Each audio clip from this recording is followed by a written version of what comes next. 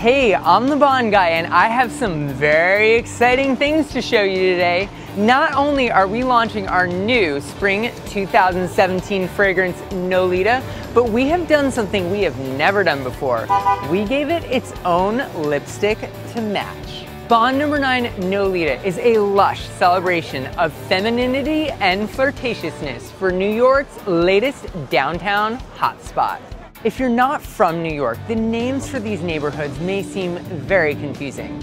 For example, we have NoHo, north of Houston Street. Then we have Soho, which is south of Houston Street. But what is Nolita? It's north of Little Italy.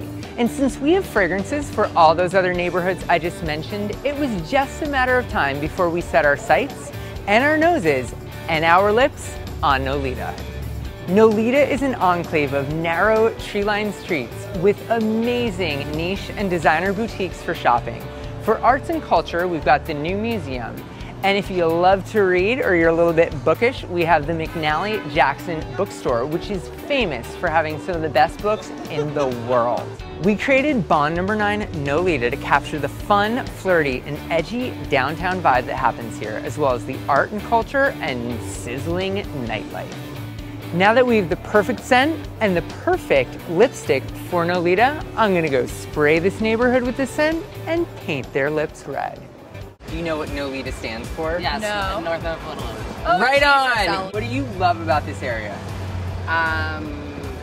Cute shops, nice restaurants. Yeah, I like how People many... watching, good people watching also. This is Bond No. 9 Nolita. We felt like this cool, hip downtown hotspot needed a scent of its own. light and springy, but not too light. Right, because it's also got that It's like nighttime, fun. It's just like woo, like flirtatious. very flirty. I literally can't stop smelling this. That's what I want to hear that. What do you love about this area? Pete? We would just sit in. The new museum, yeah.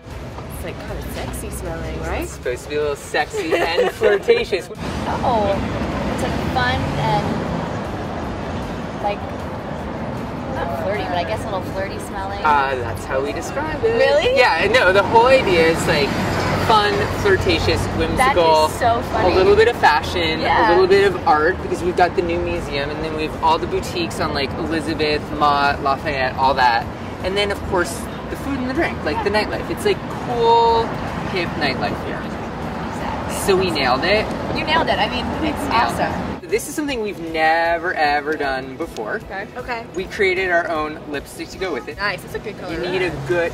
What do you think of this color red? I really like it. It's not too orange, because sometimes reds can get a little too orange, and I'm not into Totally. Yeah. No, this is like the perfect New York red for Yeah. like the perfect Nolita girl. Oh my god, it smells so good. You know, like when you're walking through the city, like on like a summer, spring day, and everything, like kind of like today, like everything's just like alive and fun. Not bad. Fresh. What do you like about it? I like it's fresh. It's fresh. It's a little sweet. I like sweet and fresh. I like sweet and fresh. Sweet and fresh. Yeah. Do you think it kind of represents the feeling and the vibe in this neighborhood? Everybody over here is fresh. I have had a blast introducing Nolita to the people on the streets of Nolita. And what was particularly cool is that so many people immediately picked up on the fun, flirty vibe of this fragrance, and they also felt like it captured the downtown arts and culture scene as well as the fashion. So we got it all in here in this bottle and this lipstick. So we can't wait for you to spray it, smell it, and wear it. And until next time, I'm your Bond Guy.